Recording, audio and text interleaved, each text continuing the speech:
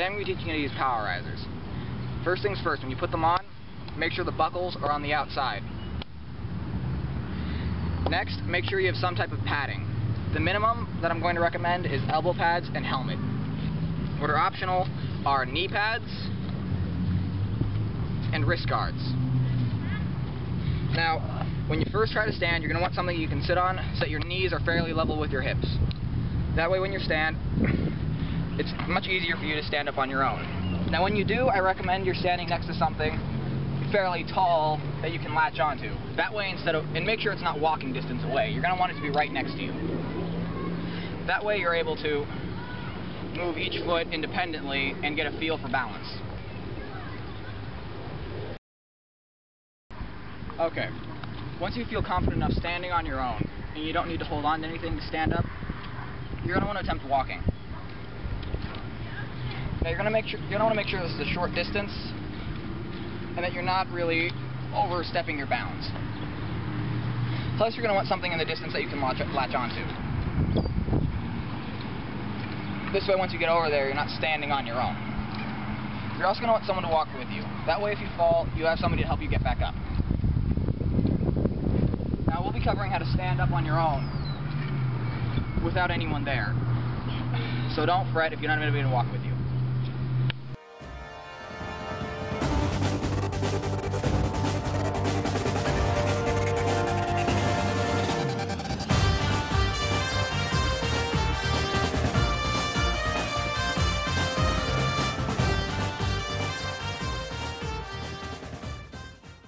Alright, now I'm going to be covering actually how to stand up after falling when there's no one around to help you and you don't have anything to help yourself up with.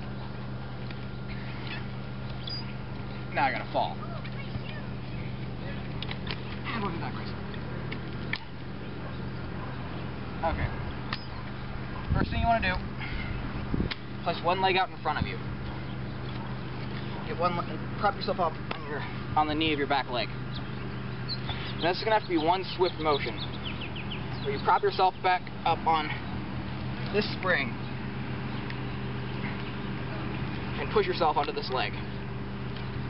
I warn you, this is probably the hardest thing to do in these, so you're not going to get it your first try. Now, here we go. And there you have it. Alright, here I'm going to be covering running. It's pretty much the same as walking, but you're going to want to shift your weight forward and make sure your ankles keep straight. If you try to move your ankles while running, it's going to cause a lot of pain. So make sure you cover that. We're moving from this tree to the next one.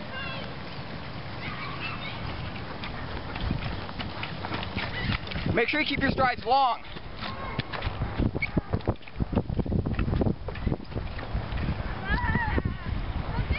If your strides aren't long enough, you're going to fall flat on your face. And for the most part, that's running.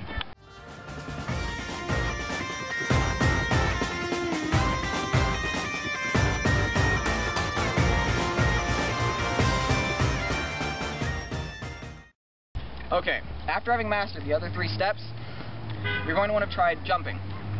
Now, it's a little bit more complicated, so I'd recommend you get a lot of experience on them before you even attempt this. Now, you want to start out on one leg with just a basic hop. Once you've gotten this, switch to 2. Once on 2, and you've gotten yourself fairly level, it's just like bouncing on a trampoline. Now then, if you feel fairly comfortable with this, and I mean having tried it more than once, you could try 360, which is done by simply just shifting your weight to the right or the left, quickly.